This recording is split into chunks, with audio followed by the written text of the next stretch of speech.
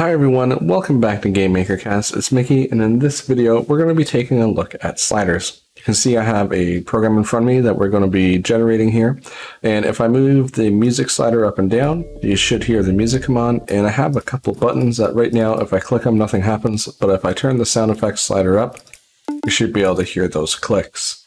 So let's close this and roll the intro and get right into the coding.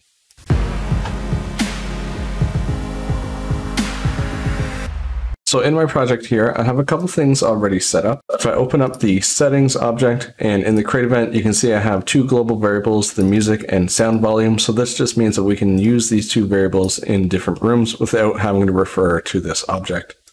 I have a music object, and in the create event, we're just playing some music here. And then I have the buttons, which is going to play the sounds. In my room main, I have the two buttons and the music, and then in the room init, I have my settings object there, which will switch the rooms. So if I run this project here, we should hear the music, and we should hear the buttons when I click on them. So that is what we're going to start off with.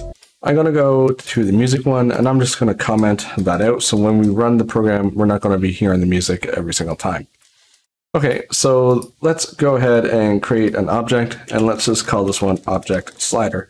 I'm going to make sure that I use the bar sprite, and one thing to talk about here is the bar sprite, the origin is set to middle left.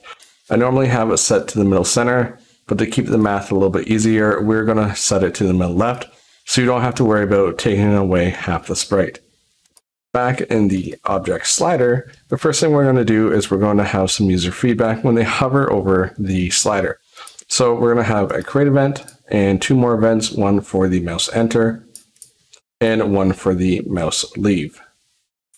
So in the create event, let's create a variable called cursor and set it to cr_none. And this is going to be the cursor that we're going to be hanging on to while the person has hovered over our slider.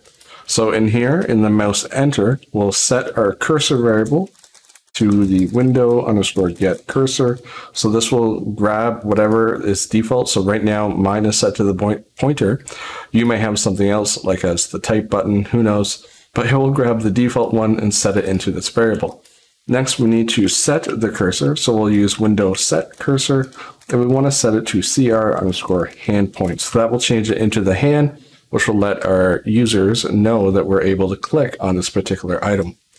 Now, when they leave the slider, we need to switch it back to the cursor variable that we stored. So this will change it back to the default. In the main, let's go in and let's add two sliders here and here. And when I hit F5, let's see if our cursor now works. If I hover over it, you can see we go to the hand. And when I hover off of it, we go back to the default one. So that is step one. If we close this, now we're going to be working on the actual knob. So the thing that we can drag up and down. We're going to have a bunch of different variables. So stay with me here. We'll have an amount_max, which is 100. So this will be our percentage. An amount_current equals 0. We also want to make sure that we have a variable is being dragged. And we'll set that default, so this will tell us whether or not we're able to drag the knob up and down. Now, let's see here. We want to go to the draw event. So let's create a new event for draw. And in here, this is where we're going to handle all the drawing of the sprite, or sorry, all the drawing of the bar and also the knob. So we could either say draw self, which would draw whatever sprite is associated over here, or we could specify by saying draw sprite and either passing in the sprite name. However, because I've specified it over here, I'll just use the sprite_index at the image index, which is the frame we're on, and the X and Y position, which is where we set it up in our room. So if I do this right now, we're left with what we had before, which is just the bar. So the next thing I want to do is I need to figure out where to draw the knob. So in the create event, we had the amount current at 0. Let's change this something to like 60. So this would be 60% of 100. Inside the draw event, we need two variables. We'll need a variable for the knob amount, which is just going to be whatever our current amount is divided by the amount maximum. So that will give us a fraction. So right now it's set to 60. So our fraction will be 0.6. The next thing we need to do is figure out what is going to be whatever the result of this is. In our case, it's 60. We need to figure out 60% of the sprite width. So we could say our knob position X is going to be equal to our current X position. So that's where we place the sprite, plus our sprite underscore width divided by, times the knob amount. And we're using times here because this knob amount is going to be 0.6 or it could be 1. So this will give us our actual how many pixels we need to move to the right. Now, if we just say draw sprite, and we draw the SPR knob at the image index of 0, we're going to use the knob position of X and the current Y position. So right now we've set all of our sliders to 60. If I hit F5, this should be on the 60%. So right now you can see that the knob is on 60. However, I cannot drag it back and forth. So to get this working, we're going to add a couple more events. We're going to add a mouse event for mouse pressed. We also need a global mouse event for left release when we actually let go of the button itself. So in the left pressed, let me copy the is being dragged variable here. We're going to change this to say true. And when we release the mouse button, we're going to change the is being dragged to false. So we're just toggling the flag on and off. Now we're going to create a step event and we're going to check to see if is being dragged is set to true. So if is being dragged is set to true, then we want to do a little bit more math. In here, we need to figure out the amount that we have dragged from the start of our sprite to wherever our mouse is.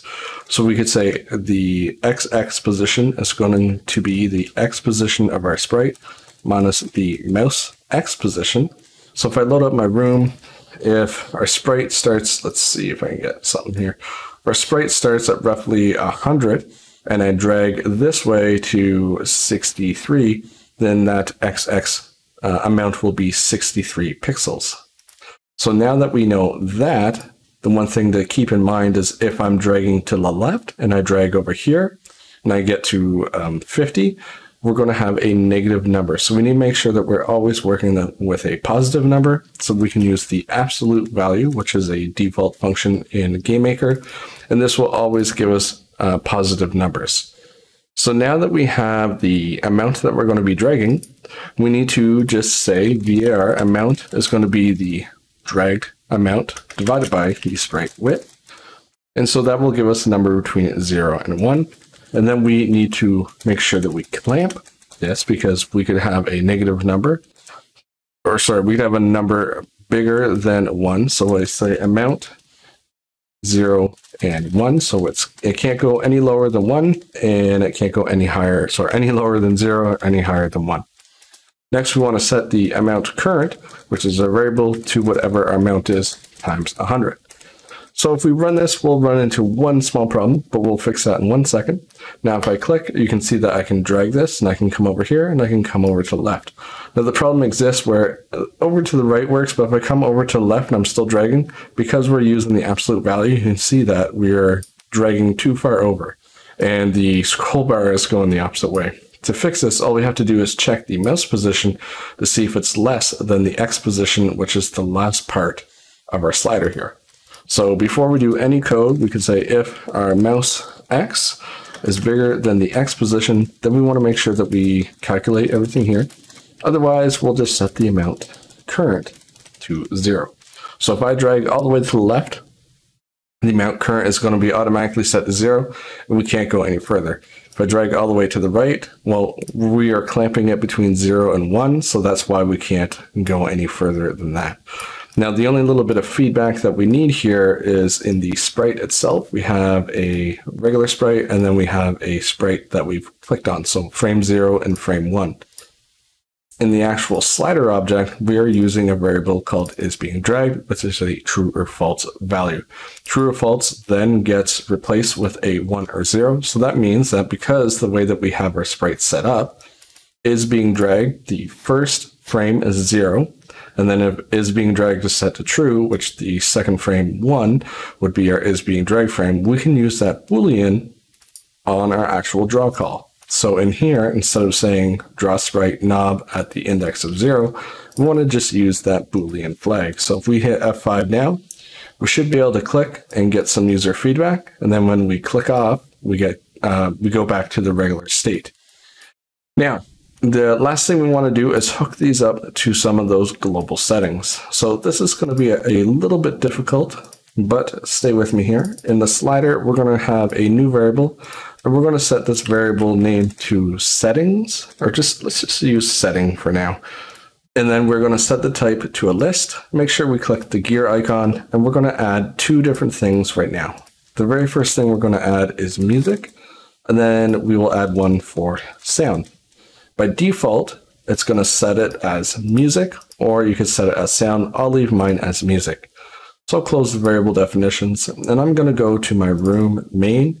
And in here, if I double click on my first guy here, and I go to variables, I can change this by clicking the pencil icon and changing it to sound. So right now we have a sound one, and then we have our default one, which is set to music, and I'll just click that. So for sure, it's always going to be music. Now, what we can do is in the create event, we can, instead of saying the amount current is set to 60, we could check to see what those global variables are, and we could set the amounts based off of those variables. So we'll just set the amount current to 0, and I'll just say switch setting. So this is going to check that variable definition, which is right in here. It's going to either be music or it's going to be sound. So I could say case, music, and then break. And I'll have one, make sure I spelled music right. I'll have one for sound. Now in here, if the case is music, then I'll say the amount underscore current equals the global variable dot music sound. Otherwise, we're going to use not music, but we will use the sound volume. Now, if everything is set up, we should see different amounts here, unless we get the random numbers exactly the same. You can see that we do get those two different amounts. Now, I'm going to unpause, or I'm going to actually play the music here so we can actually get some stuff going here. Now that we have some music going, the only thing we need to do is change these two sound volumes when we left click off. So this is going to be within our global left click. Once again, we're going to be checking the setting on the particular instance. So we can use another switch statement to say switch based on setting. And we will check for music.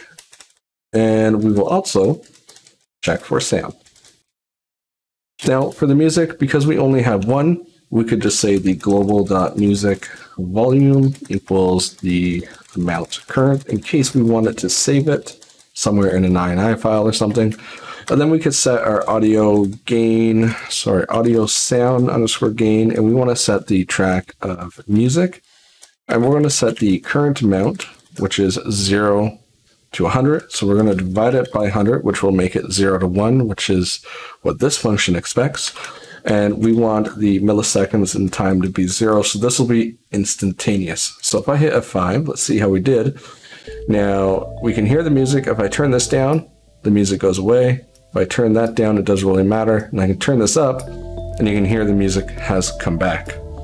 So the only other thing we need to do is we need to set the button clicks as well. So we can copy and paste this code in. Now, the one thing that we need to talk about right now is we have two different two different clicks. We have the regular one, and then we have the click 2. So we could do it like this, where this is definitely going to work. So I can turn this music all the way down and the sound all the way down, and I can't really click anymore. However, what's going to happen is if you have a lot of different sounds, then you're going to end up kind of putting all of your sounds in this code, and it's not really going to work. So we're going to go up to tools, and we're going to say audio groups. And in here, we're going to create a new audio group. And you can see we're going to use the group on all of our exports, and we can rename this one. So let's just name this one audio group. I can't spell, but audio group SFX for sound effects. And I want to add our resources. So I want to add the click and the click 2. So now that we've done that, if we take a look at the default one, you can see that only music is in here, but now we have another one for sound effects. Now, what's going to happen is if we hit play right now, GameMaker is going to complain because our sounds aren't actually loaded. So we have to tell GameMaker to load our sounds, and you would probably do this in the settings variable just so it would load up all the sounds you need, but I'm going to have it inside here. So I'm going to use a audio group load function, and I'm going to pass in the name that we gave it, which is the audio group sound effects here. So once this is loaded, what that means is I can come over to my global left press, and instead of doing the set gain for each individual one, I could do an audio underscore group and use a set gain where I set the entire group to whatever the amount current is, divided by 100, and make sure it is instantaneous for 0 milliseconds. So if I hit F5, let's see if we get any errors. And I can see, I'll turn down the music here, but I can see that the audio group 1 is loaded. So if I click my buttons, you can see that they're working. And if I turn my sound all the way down, you can see that once again, the buttons have been muted. So hopefully you're able to implement these sliders into your games and you can start working on some settings on your own. Thanks for watching. Today's video is accompanied by the F1 2019 Anniversary Edition. Use the link in the video to grab your key. First come, first serve. Thanks again for watching.